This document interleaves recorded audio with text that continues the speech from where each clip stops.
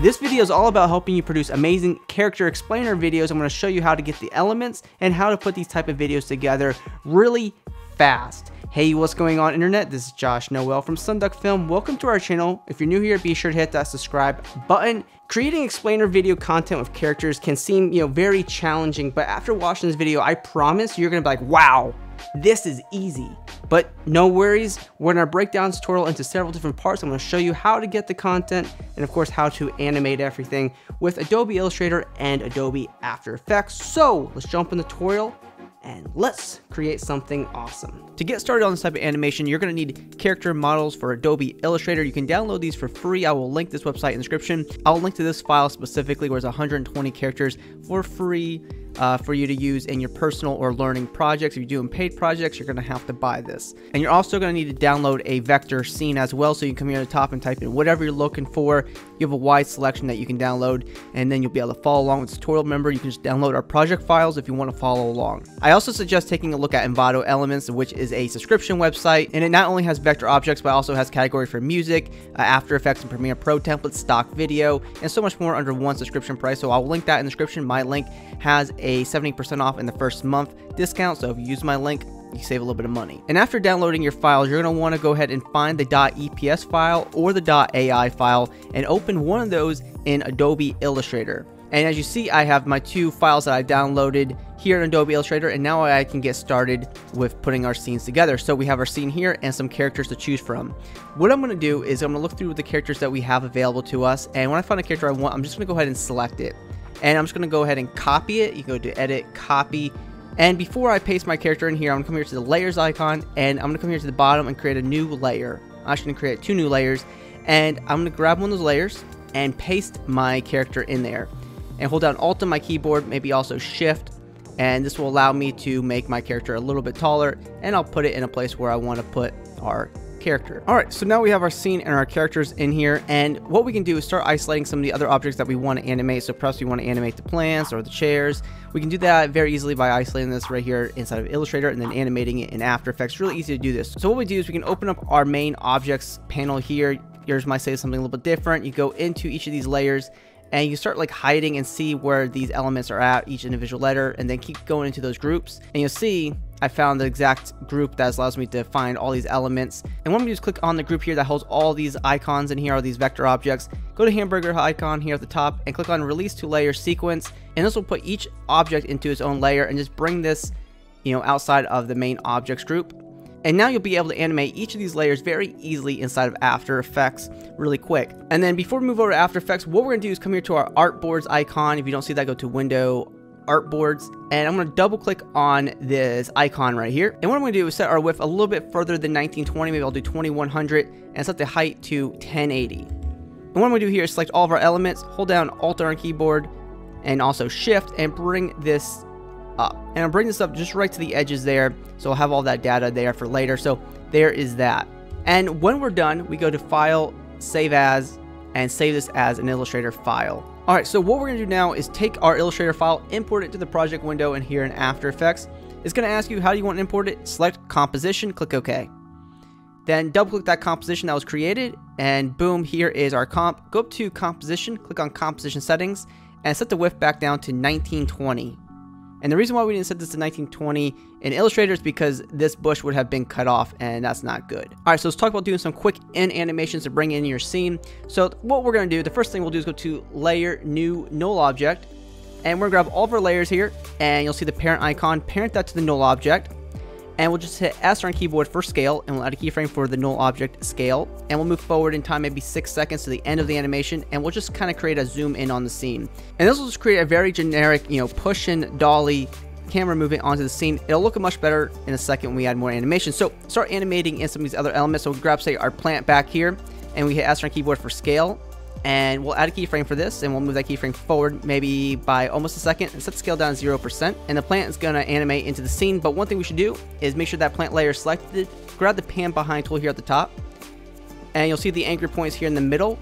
Drag that anchor point underneath the plant. So boom, now the plant is going to animate from that anchor point instead of from the middle of the comp. And you can easily apply this animation to other objects in your scene. For example, we have our chair here. We can do a different type of animation. We hit P on keyboard for position. We'll add a keyframe for that. Move that keyframe forward in time.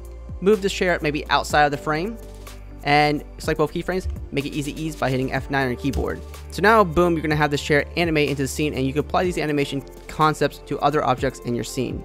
And when you apply animations to other objects, it brings a little bit more attention to the beginning of the scene. And one thing I've done is I offsetted my layers here in the timeline in time so that everything doesn't come in at the same exact, moment. So adds a little bit more character to it. And before we move further into our tutorial, I want to give a shout out to our Motion Graphics Starter Pack extension, which is going to help you save a tremendous amount of time with After Effects work.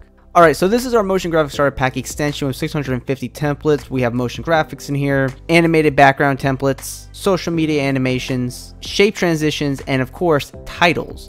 And how this works is we can come through here, preview anything that we want to apply before we apply it. And when we find a template that we want, we just click on apply. And it automatically applies a full template into your current After Effects project. And we go into this template and, for example, change out our titles really quick. And we have our control layer here, which allows us to make changes to adjust the titles and colors to everything to fit perfectly however we see fit. And if we want, we can easily change the colors of everything.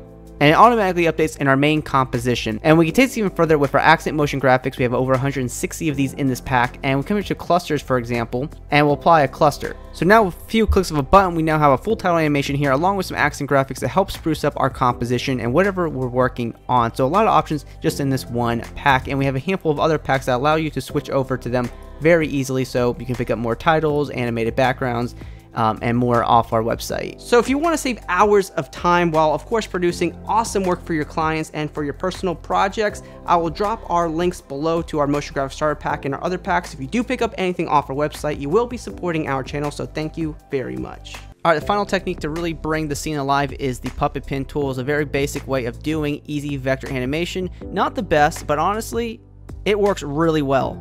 So we're going to do it. So what we'll do is grab the puppet pin tool here at the top, and we'll grab our person. We're going to start doing some character animation. What we're going to do is double click the layer here in the timeline, and we isolated this layer or this person by itself. And you notice they don't have any face. That's because they would sue us if they had a face, don't have their consent. But if you don't get people's faces, they won't sue you. Anyway, what we want to do is kind of just get a feel for this. Make sure at the beginning of your timeline and start adding points into your character. And you'll get a little bit better with this as more time, as you get more experience with it, but just add points randomly. And we can get a feel whether this works or not by grabbing one of the points and kind of moving it over and see if anything else kind of gets manipulated. If it doesn't, that means you did a good job, and just kind of add some points to where you want to animate from. Okay, so when you have a few points in here, what we'll do is move forward in time, maybe by like, I don't know, a second or so. And we'll just hit U on our keyboard. And what we'll do is grab one of these points, and we'll just move it around. So this is going to have an animation, but we'll also come here and maybe move our character's head a little bit, maybe the leg, just add a little bit of animation. What's going to happen is you're just going to get this slight animation here. What I'm going to do here is alt click the stopwatch for one of the animations that we just created. Alt click it, and I'm going to type in loop out with a capital O, open parenthesis, quotations, and ping pong will pop up here. And make sure you have your expression without parentheses just like this. So your expression should look just like this. You can copy that expression and paste it to the other animations you just created. Paste them right in there. So as you can see with the puppet pin tool and the loop out expression, you're able to apply these custom animations to your characters and other objects as well, and it'll go on forever. So if your video is 10 hours long, these animations will stay the same, only with 2 keyframes. So you see applying it to the bushes here, it adds a lot more character and movement to the scene and draws a little bit more attention to your character explainer videos. So this will look great if you have a voiceover. You can always add text as well to help your video even further if you need it. So that's our tutorial on creating character explainer videos right here with After Effects. You have all the techniques available to you now to produce awesome work. If you want to learn a little bit more about this process, I'll drop a few more tutorials in the description if you want to just learn some other skills. So I hope you enjoyed this video, and if you're new here, be sure to hit that subscribe button because we post multiple post-production tutorials every single week right here on the channel. You can also hit me up on my social media networks. Those links are below, and always be creating.